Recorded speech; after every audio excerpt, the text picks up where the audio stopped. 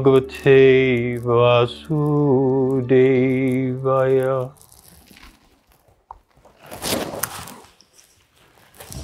So the topic I was asked to speak on, religion and spirituality. What's the difference?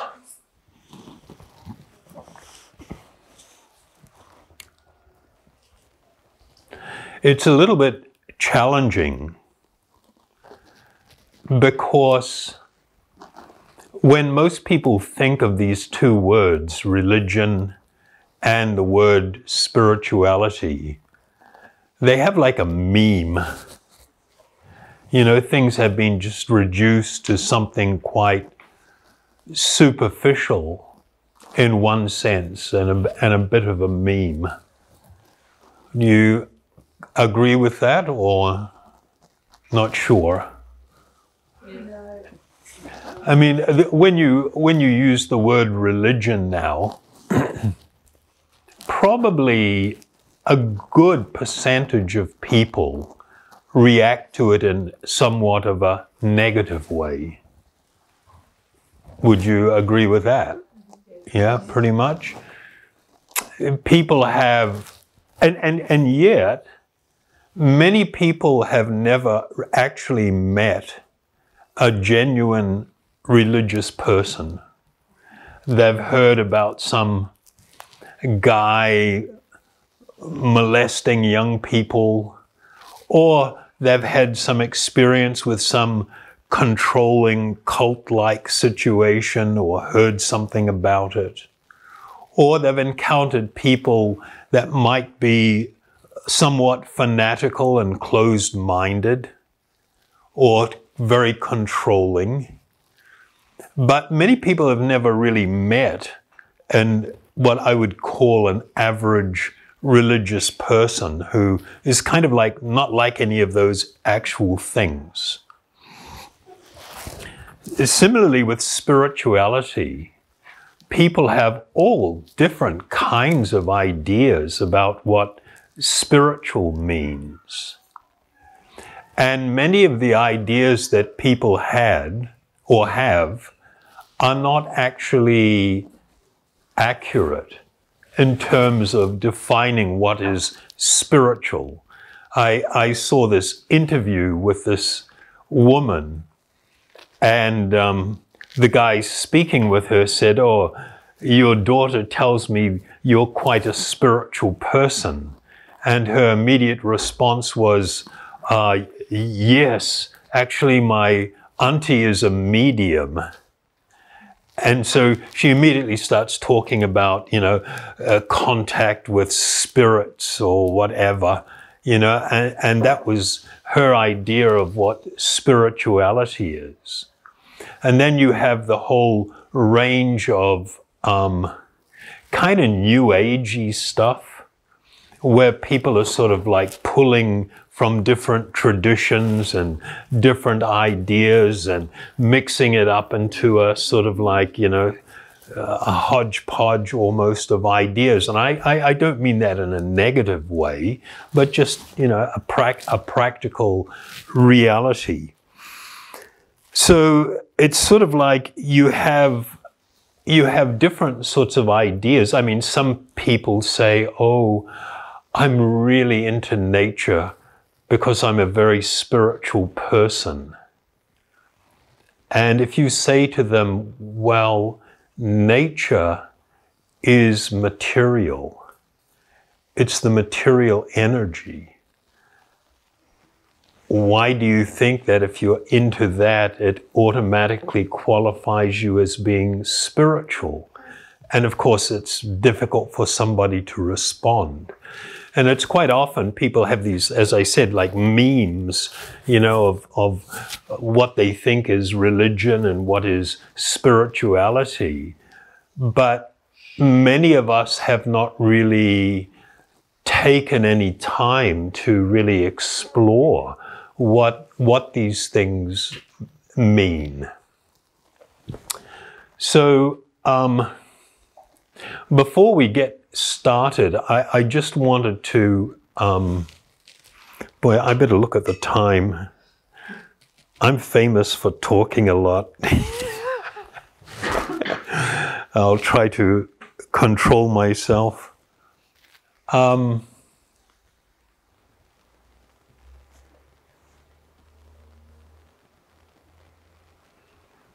Many people don't really, because they look at, for instance, religion in a somewhat superficial way, and many people that engage in different forms of religion or religious expression also are somewhat, I'll use the word not meaning to be demeaning in any way, but somewhat superficial about what they're doing.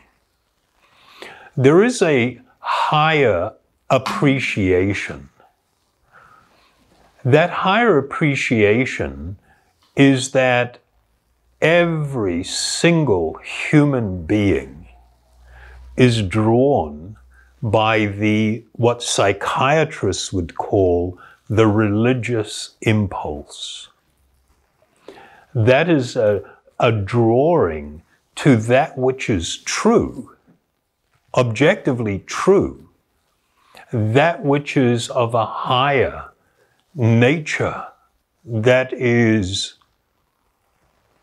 aspirational. People are drawn to a higher appreciation and concept of love.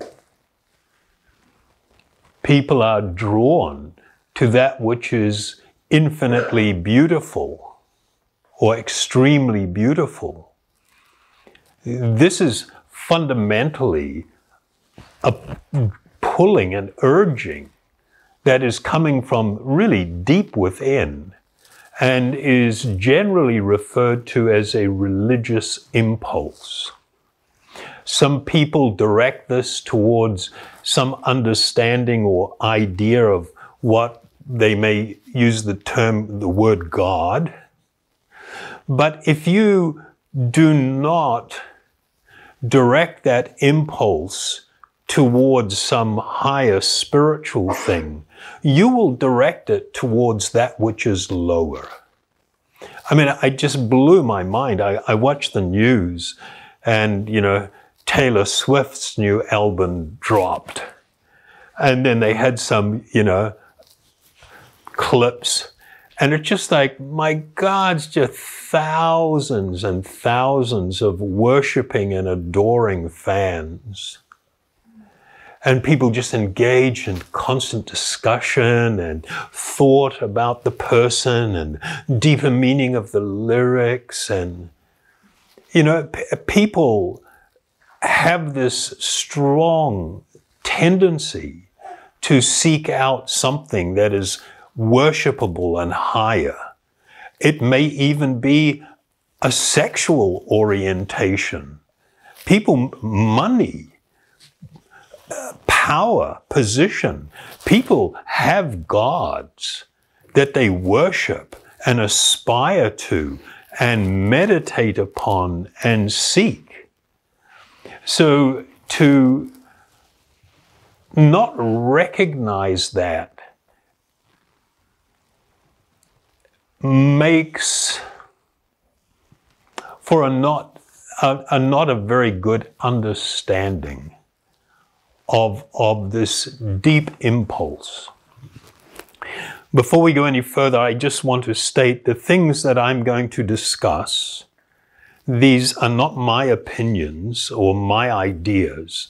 They are from a very ancient spiritual tradition that I am very fortunate to be connected with. The foundation of what we are going to discuss are these two words, that which is material and that which is spiritual. The foundation of materialism and material life is this singular idea that I am material. And what does that mean?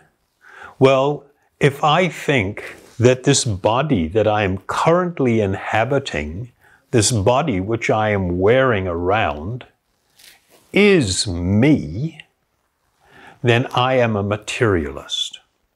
I may be engaged in religious practice. I may put forward the idea that I'm spiritual and I'm engaged in some spiritual ritual or whatever. But if the foundation of my life is the idea, the wrong idea, that the body that I have on is me, I've got a problem. Because this is not true. And it is because of this idea that the majority of the suffering in this world takes place. Because of this notion or thought that I am material. I am male, I am female, I have a particular ethnic extraction, or I identify with a country, I identify with a tribe, I identify with all these things which are material, which have a beginning and an end. Your body had a beginning. It will also have an end. But you are eternal. You are an eternal spiritual being. But we have lost sight. We have become disconnected with our spiritual identity of who we truly are. And this is the source of all unhappiness and heartbreak.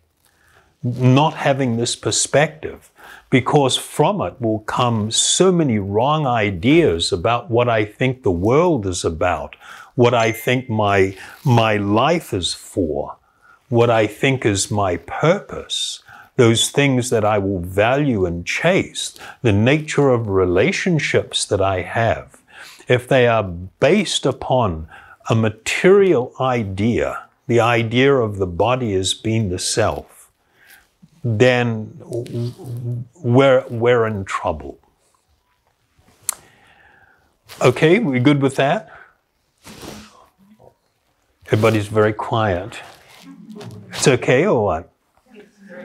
Okay, you know, in your life, there is nothing more important than the discovery of this truth and then the journey to realize and experience my own true spiritual identity. Okay. When we think of religion in the common terms, people often frame it in the context of something that is sectarian. Right?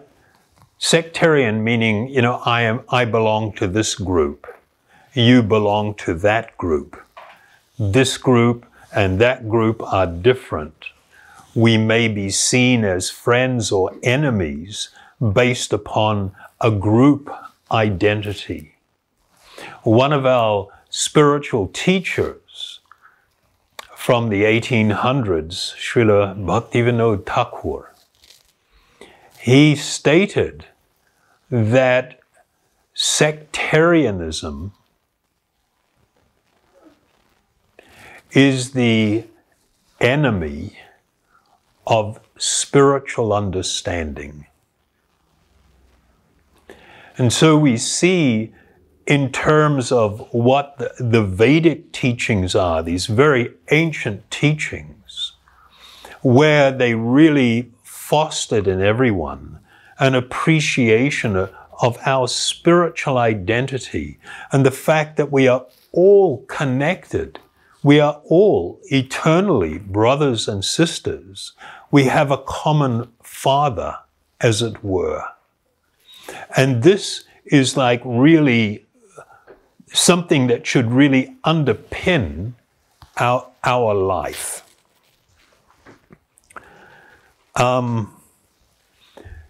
just referencing for a moment, you know how many negative sort of things are often attached to religion? I would just like to state that the religious impulse is fundamentally a spiritual impulse.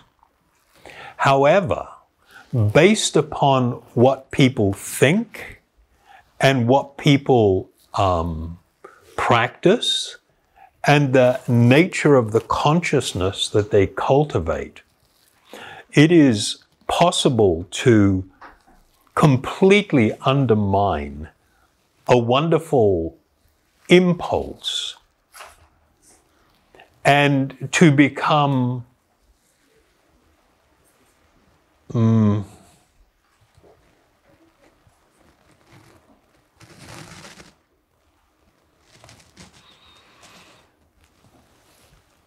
to subvert it with a dictatorial tendency or an exploitive tendency.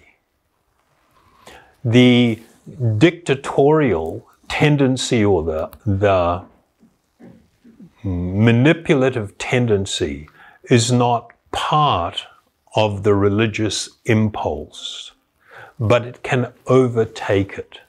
And people not only can, it is unfortunately too common that people utilize or prey upon the religious impulse to exploit and sometimes hurt others.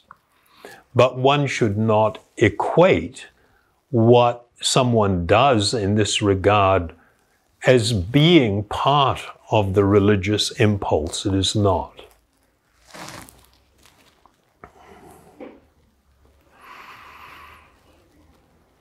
So, in Vedic teaching, they have two terms which I think will help us to appreciate the concept of religion and of spirituality. One word is dharma. The other word is sanatan dharma. Dharma can mean righteousness, religiousness, religiosity, right living, duty. It can mean all of these types of things. And it was encouraged in Vedic teaching because when people embrace right living, they cause less harm to others, and they have a greater opportunity or chance to become happy in this world. That possibility exists. When people dispense with morality and a higher form of living, then we tend towards being more self-centered, towards more selfish, to be more focused on taking rather than giving. And that is harmful. The Vedic teachings were progressive. Progressive means that they addressed different types of people in the condition that they were in and pointed a direction to try and gradually elevate people to an actual spiritual platform. And so while Dharma was fundamentally right living, it can also be pious but materialistic living. You'll see that a lot of religious practice, people are very much influenced still by the idea, the concept of the body as the self. They have a strong desire to enjoy in this world and perhaps be able to enjoy in the next. This is the fundamental focus. And so people engage in ritual, they engage in activity for the purpose of trying to improve their experience in this life and cultivate a hope that after death they will have some very heavenly, happy experience. That is not profoundly spiritual. It may be righteous, it may be pious, but it tends towards the direction of self-centeredness, as opposed to a very elevated spiritual condition of being selfless, to be able to love everyone, even those who regard you as their enemy. To have such a generosity of spirit, to be able to manifest such profound kindness, to find great peacefulness in life, even if I am confronted with adversity and great difficulty. The four things that people focused on in religious traditions, and in the Vedic tradition they really categorized it very clearly. They considered the four goals of life. They call it dharma, artha, kama, moksha. Dharma meant religiousness. Artha was economic development. Work hard for the money, acquire wealth, live in prosperity, but do it not in a bad way. Kama was the idea of pious enjoyment of the senses, to eat well, to live comfortably, to enjoy uplifting experience through the body and the mind. And then the fourth item was called moksha, which means liberation. Liberation from the material experience into some higher spiritual experience. So this is all covered by what is called dharma, or righteous, or religiosity, righteous, pious living. This other word, well, I'll just add one thing. And the way it was acted out was really, people were very attached to the idea of the body as the self. And so I saw my own family members as extensions of myself, and I loved them more than I could love anybody else. And I'm not saying this is bad or this is unnatural. It is simply a product of a certain type of consciousness. The word Sanatan Dharma, the same word is used, dharma, but it actually means something slightly different. The word dharma has many meanings. One of the meanings is the intrinsic nature of something. What do I mean by that? If I have sugar and I taste it, what do I taste? Sweetness.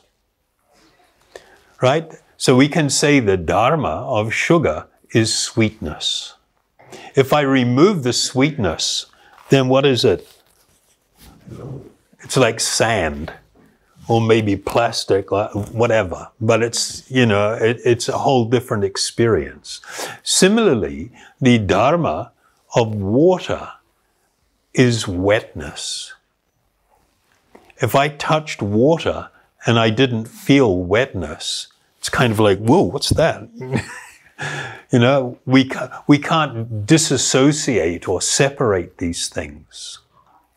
And so this word Sanatan Dharma, Sanatan means eternal.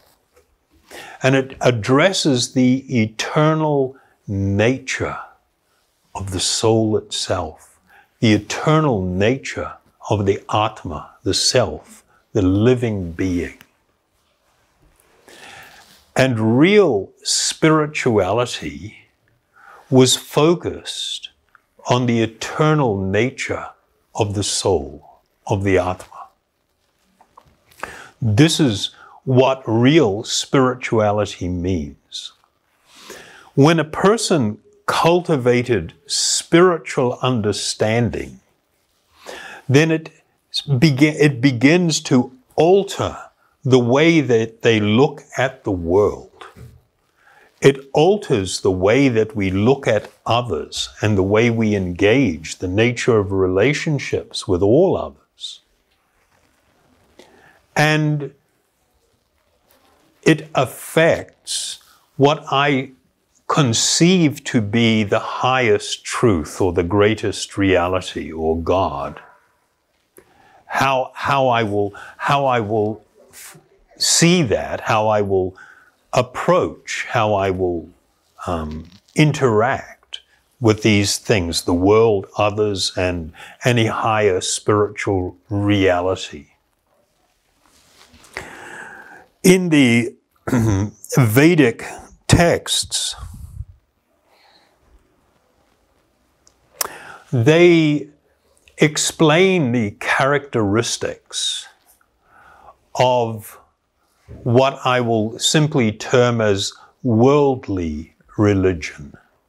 Worldly religion means somebody that is responding to this spiritual, this religious impulse, but they may not be cultivating a higher understanding or appreciation.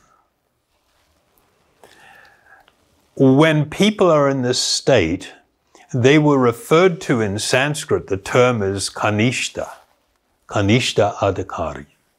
Adhikara means your qualification.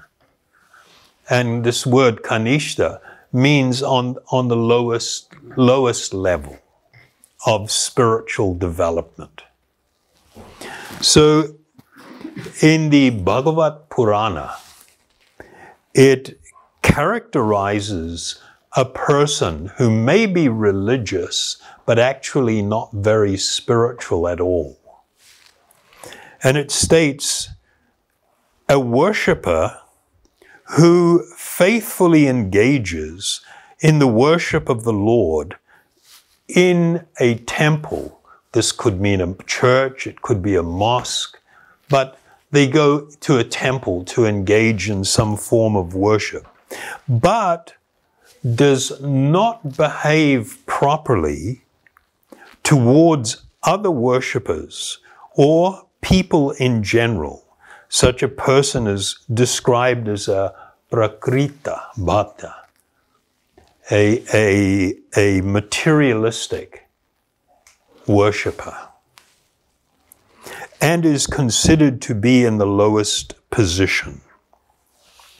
So this is kind of a pretty extraordinary observation, because we see when people have this consciousness within the structure of a temple, a mosque, a church, they will behave in a certain way.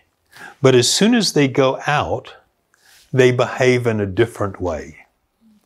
This is a characteristic of very low spiritual development. And it applies very specifically to how you deal with and interact with others. Even people that may attend the same kind of congregation or come to the same temple or church or whatever, even there I can be sort of engaged in ritual and prayer, but then I see somebody that I have a business disagreement with, or I don't like, or there has been some family or personal quarrel, immediately. And it's like, how can you do that? How can you walk into a place and behave so piously? And even within the confines, you manifest this type of reaction. It means that there is no actual spiritual vision. We are not saying that churches, temples, mosques, they shouldn't be there. No, they are required for people who are not very spiritually developed. For a person that is more spiritually developed, they are optional.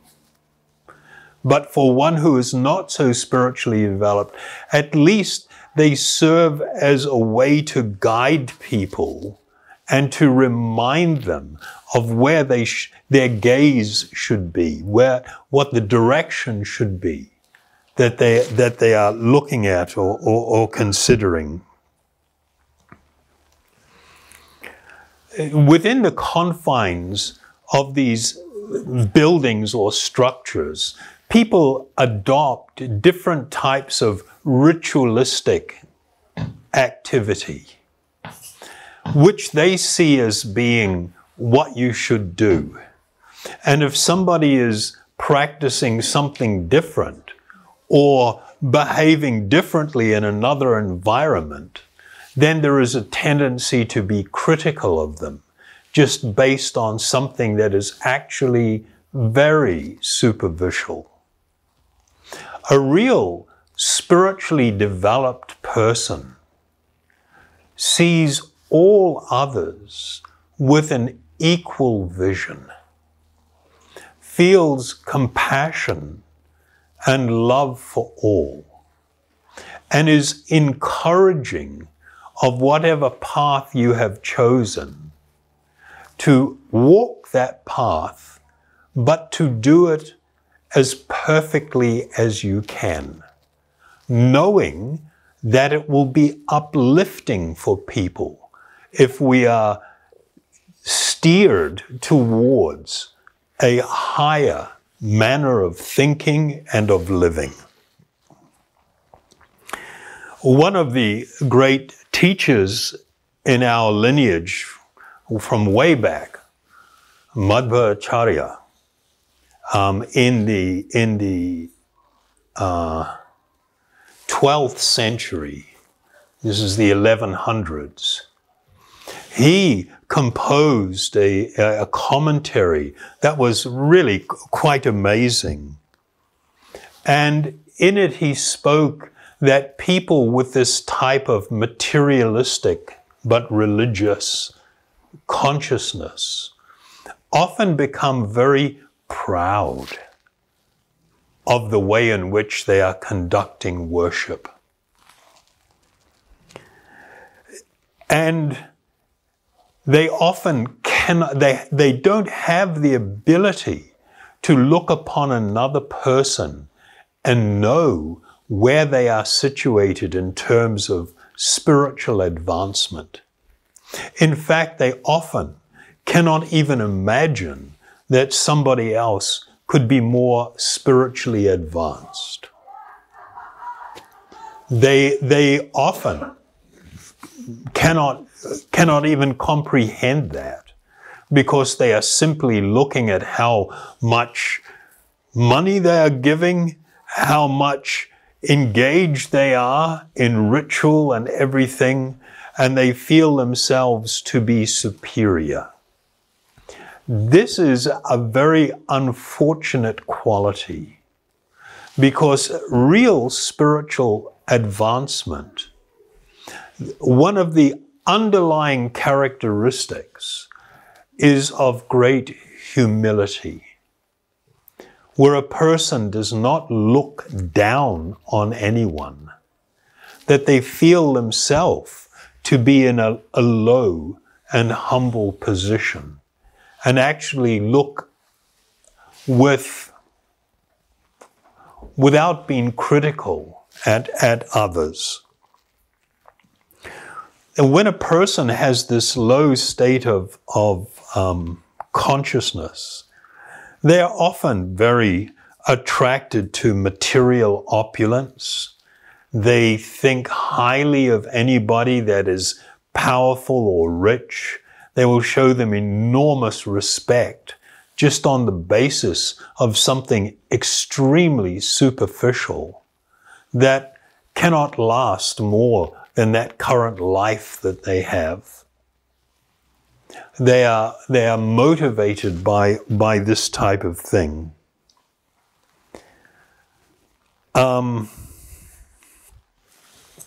So what is the product or the result of actual spiritual living? How do we know that somebody is actually spiritually developed? I'll read one verse from a very famous text called the Bhagavad-gita.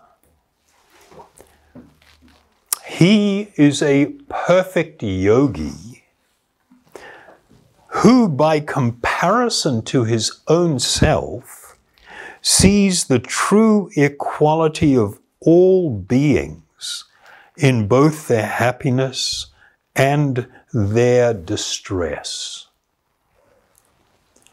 So this is a characteristic of spiritual development, that because I am cultivating the appreciation and the vision of myself as being an eternal spiritual being, I will also be cultivating that appreciation in others and not feel higher or better than anyone.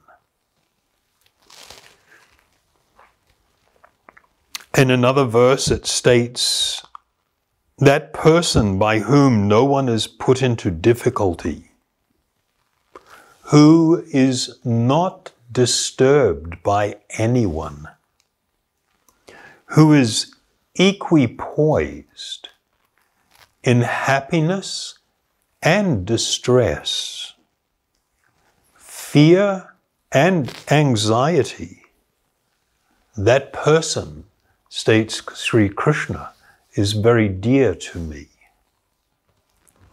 So this becomes one of the qualities that begins to manifest as a result of spiritual growth.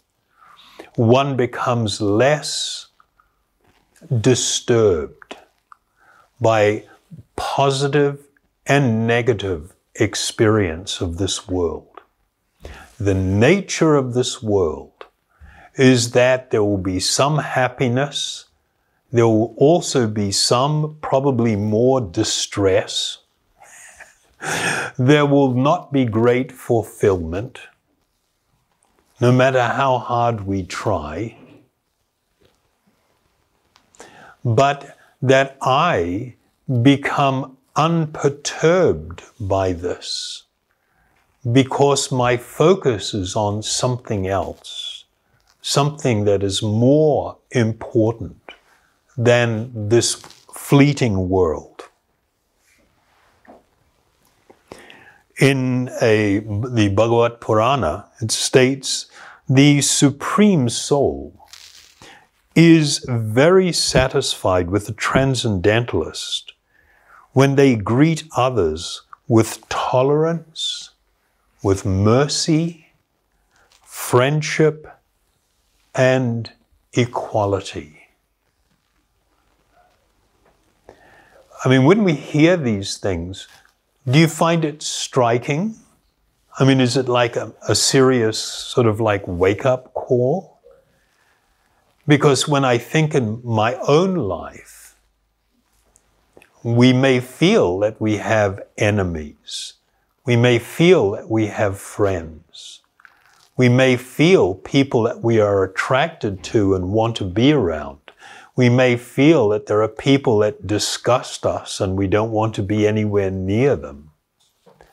And it's kind of like, oh, but here it talks about a person greeting others, meaning all others, with tolerance, mercy, friendship, and equality. If you can ever begin to approach this place, this condition, you will be so relieved of anxiety, of stress, of fearfulness, the things that actually do plague our lives. I'll just read another couple real quickly from Bhagavad-gita. The humble sage, by virtue of true knowledge, sees with equal vision a learned and gentle brahmana. A brahmana were meant to be the priestly class responsible for spiritually directing society. To see with equal vision a gentle brahmana, a cow, an elephant, a dog, and a dog eater, meaning an outcast, someone who was considered very low on the social ladder. There was the appreciation that life is sacred. Life is a symptom of the presence of a spiritual being. And all spiritual beings are equal, even though their bodies may not be. And this was considered intelligent to see things in this way. But if on the basis of somebody's body, what it looks like, how a person behaves, their condition, I am discriminating, I am saying I like or I don't like, I'm attracted or I hate. This was considered very low understanding, a lack of actual spiritual vision and appreciation. A person is considered still further spiritually advanced when he regards the honest well-wisher, the affectionate benefactor, the neutral, the mediator, the envious, the friend and the enemy, the pious and the sinner, all with an equal mind.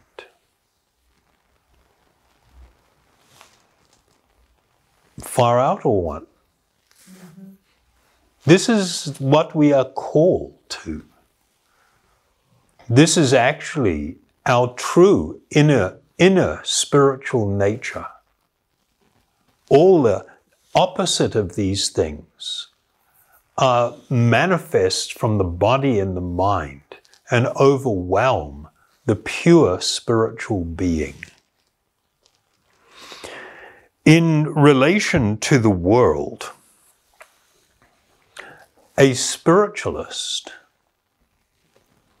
doesn't see it as a place to exploit for my enjoyment, to abuse, to say I can own it. The world was here before we showed up in this lifetime, and it will remain here after we leave. The idea that we can lay claim to it is not a spiritual idea. It is the opposite. In one of the ancient texts, one of the Upanishads, the Sri Isha Upanishad, in the first mantra, it describes the vision of the transcendentalist. Everything animate and inanimate that is within the universe is controlled and owned by the Lord. Ishvara is the word that's used. One should therefore accept only those things necessary for oneself, which are set aside as one's quota, and one should not accept other things knowing well to whom they belong. So, we live in a terrible time. You know, it was decided in the very early 1930s when they developed new ideas of what a consumer economy was and what it would look like and why it was beneficial to the entire world. The leading economist of that time, Lord Keynes, who developed many elevated, very advanced economic theories, he proposed that the two great driving forces for economic growth and development, for prosperity, was greed and envy. And these qualities need to be cultivated in the population. Greed means I am never satisfied. I always want more. And I must question, how infected with this quality am I? It's overwhelming. And envy means I look at what others have, I envy it and desire to have it too. This single principle of advertising is to show you a product or an experience and somebody enjoying it and how they've become perfectly happy and fulfilled by that. And the message to you is, you should have this too. Because there is a recognition by all advertising that everybody feels emptiness within their heart. And there is the offer of products, services, experiences to fill up that emptiness. The developed, highly developed psychological manipulation that goes into advertising and media and social media. It's unbelievable how people are so controlled by these things and manipulated because they understand how the brain works, how the body works, how the mind works, and they manipulate it. So the idea of being peaceful and easily satisfied even with little means you would be a danger to consumer economics. Like everybody talks about, you know, when the economy's not doing very well. And what's the gauge? They talk about consumer confidence. When people are going for it and spending money, that's like, yeah. But when people, for whatever reason, begin to slow down their spending, this is considered, whoa, we're putting our whole society in danger. We need to do things to stimulate them, whip up this frenzy of consumption.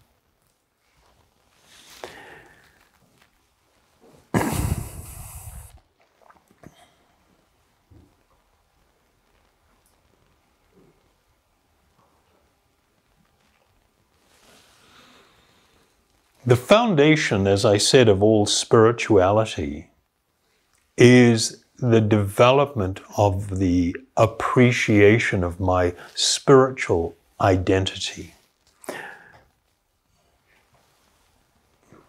But this is not something you can impose or you can force upon anyone or build a religious so-called structure and make it a tenet that must be accepted and, no. Yeah, the spiritual understanding is everybody has free will, and that free will needs to be respected.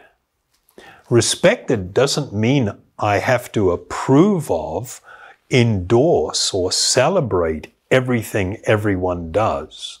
But I should recognize that everyone has the freedom to make choices. And what is intelligent is to understand there are consequences to all of my choices and all of my actions. And what I am experiencing right now in life is the result of my choices, the result of my actions. If I am unhappy, depressed, if I am feeling dissatisfied and lonely, I can do something about that. And it's learning to make really good choices in life. But the cultivation of spiritual understanding of the nature of the soul itself, the Atma, cannot be forced upon anyone. In the Bhagavad-gita, it says that some look upon the soul, or the Atma, as amazing. Some describe the soul as amazing, and some hear of the soul as amazing, while others, even after learning about the spiritual being, cannot understand it at all.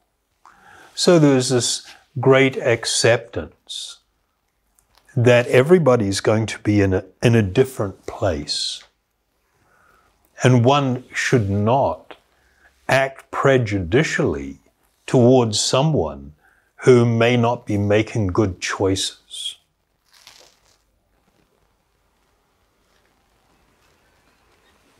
From the Bhagavata Purāṇa, is it okay when I'm reading these things? I mean, I find them extraordinary food for thought. The Bhagavad Purāṇa. In this way, the conditioned soul living within the body forgets his self-interest because he identifies himself with the body. And because the body is material, his natural tendency is to be attracted by the varieties of the material world. And thus the living entity suffers the miseries of material existence. This is not pessimism.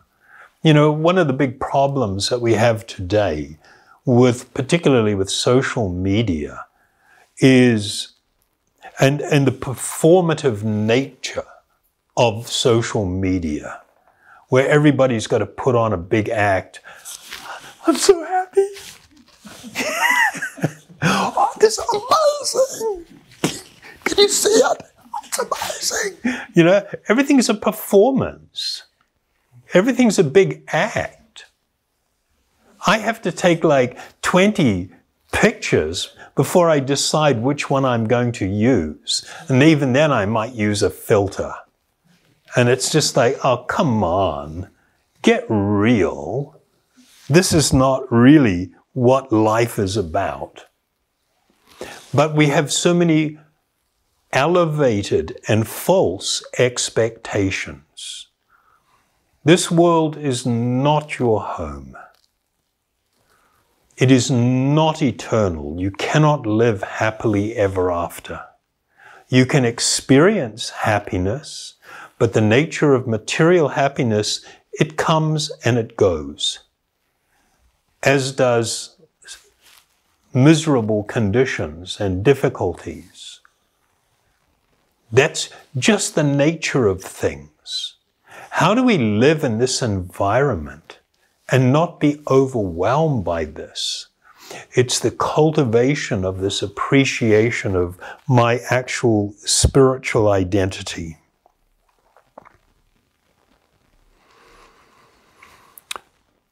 One who is enlightened in self-realization, although living within the material body, sees himself as transcendental to the body, just as one who has arisen from a dream gives up identification with the dream body.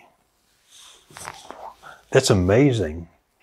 You know, when you see anybody that's really in a nightmare, and, you know, they may be, calling out, there's something terrible happening. And then you gently wake them. It's okay, it's just a dream. And then as soon as they wake up, there's an instant recognition of that thing I was experiencing is a dream. And while my heart is still beating fast and I may be still feeling some fearfulness, I'm going to have a physiological and a mental reaction. There's a simultaneous recognition. Oh, it was just a dream. Okay, calm down, calm down.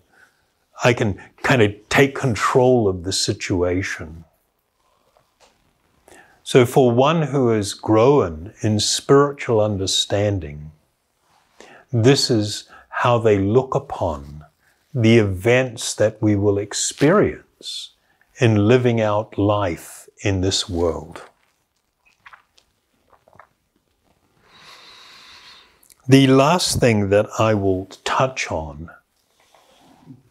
is the fact that we all have a soulmate.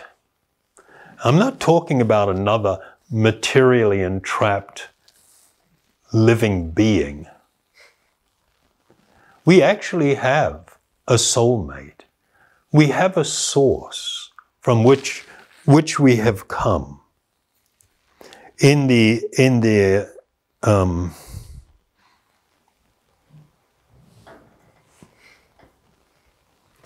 Mundaka Upanishad, there's one verse that states, "This is the truth, as sparks of similar form spring forth by the thousands from a strongly blazing fire. So, from the absolute truth are produced the various living beings, O gentle one, and there also they go." And another one of the Upanishads is, "Tiny sparks fly from a fire. So all the individual souls have come from the Supreme." But there is an appreciation and understanding that becomes developed in the Vedic presentation. And that is the connection between the individual soul, the Atma, and the Supreme Soul, or the Param Atma. That there is an eternal, let me just find it here and read it.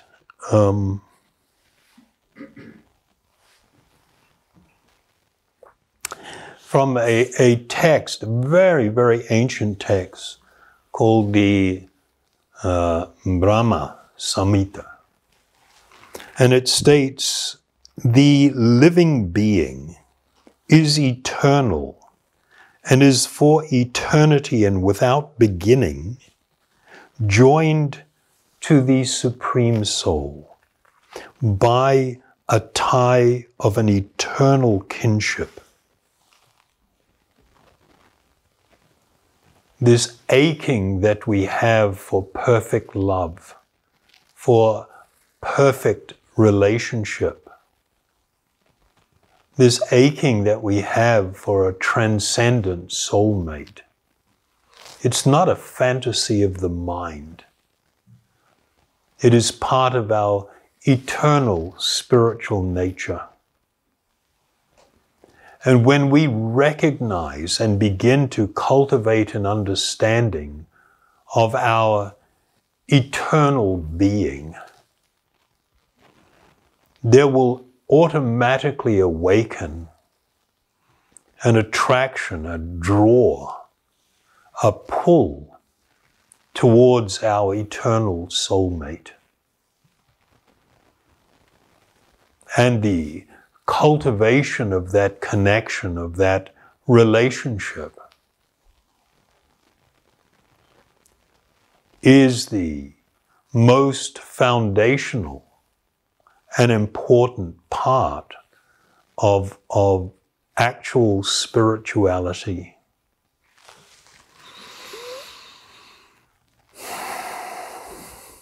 So I'll just close out with one other verse.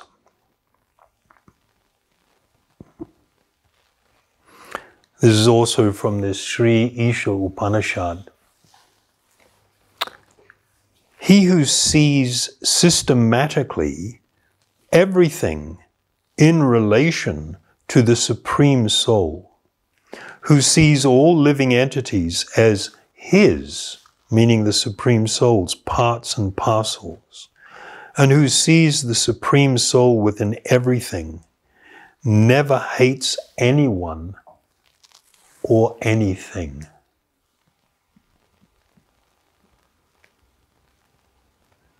One exists in a state of infinite love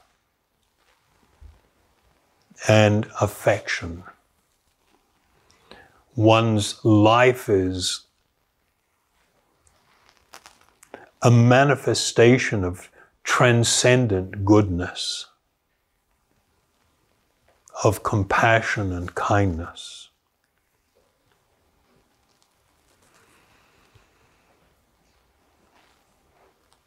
That's about all I got. What do you think? Was this, it may not have been what was expected, perhaps, but is it pretty profound food for thought? You know, we are called upon to greater things. Our eternal spiritual nature is that we are perfect beings.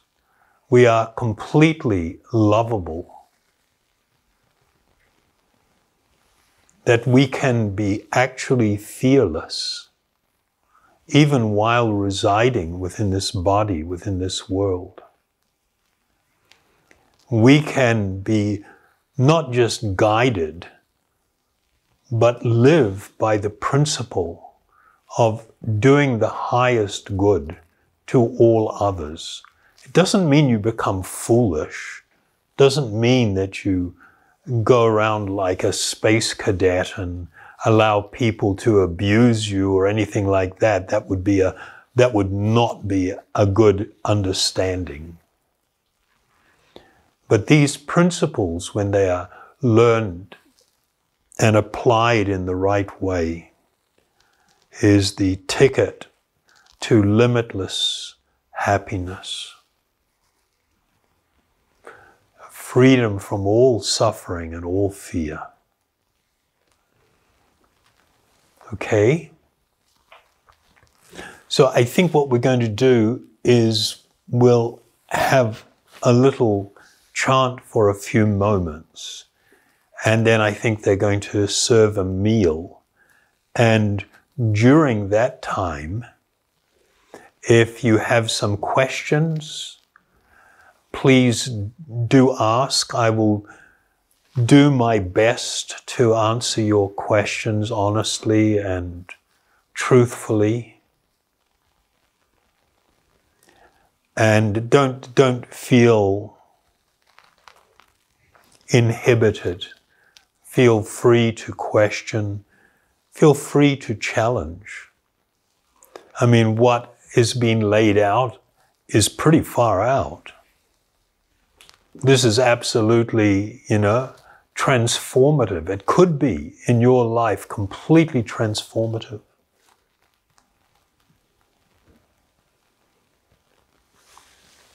Thank you very, very much. Namaste.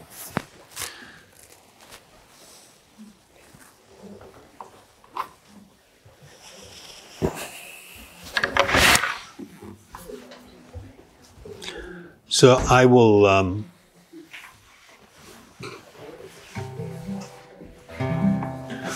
also chant the Maha Mantra.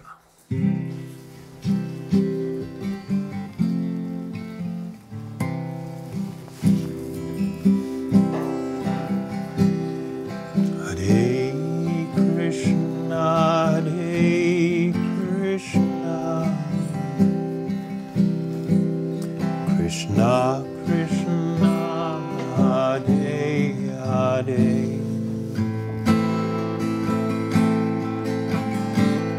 Hare Rama, Hare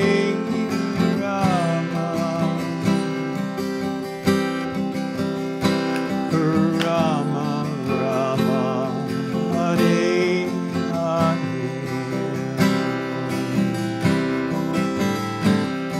Hare Krishna, Hare Krishna, Krishna Krishna, Hare Hare, Hare Rama, Hare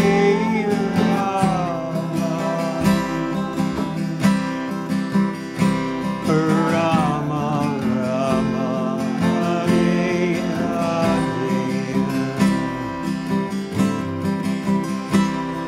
Hare Krishna, Hare Krishna, Krishna Krishna, Hare Hare, Hare Rama, Hare Rama,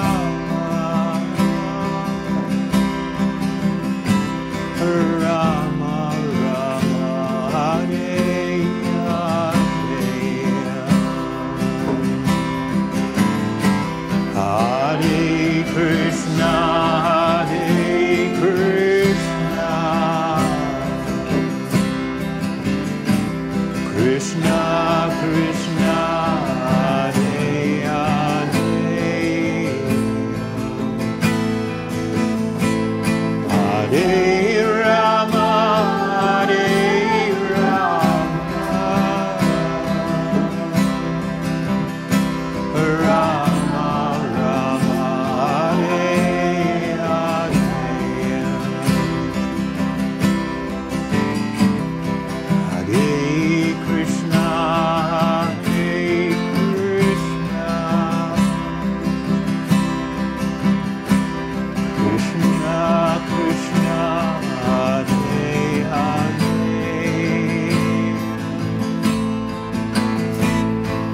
Hare Rama, Hare Rama, Rama Rama, Hare Hare, Hare Krishna, Hare Krishna, Krishna Krishna,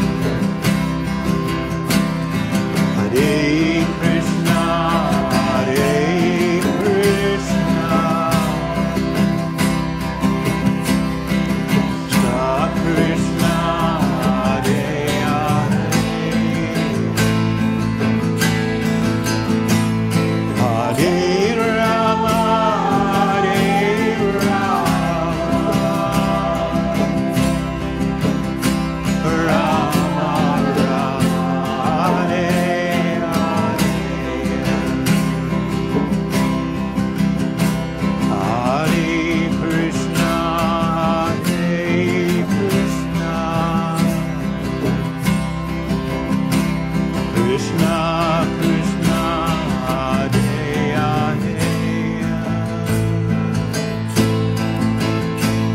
Hare Rama, Hare Rama, Rama Rama, Hare Hare, Hare Krishna,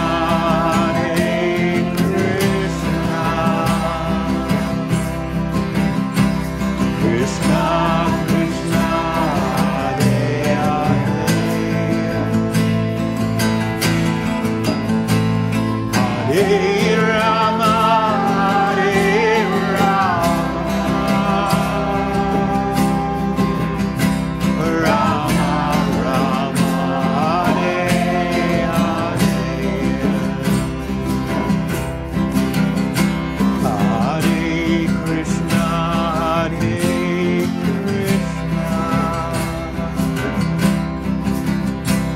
Krishna, Krishna, Hare Hare, Hare Rama, Hare Rama, Rama Rama, Hare Hare, Hare Krishna,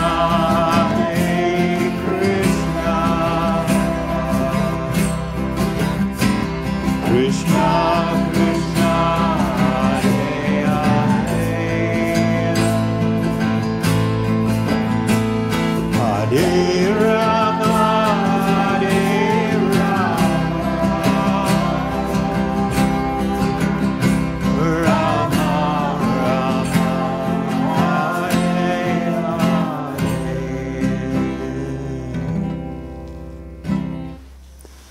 Haribol. Thank you very much.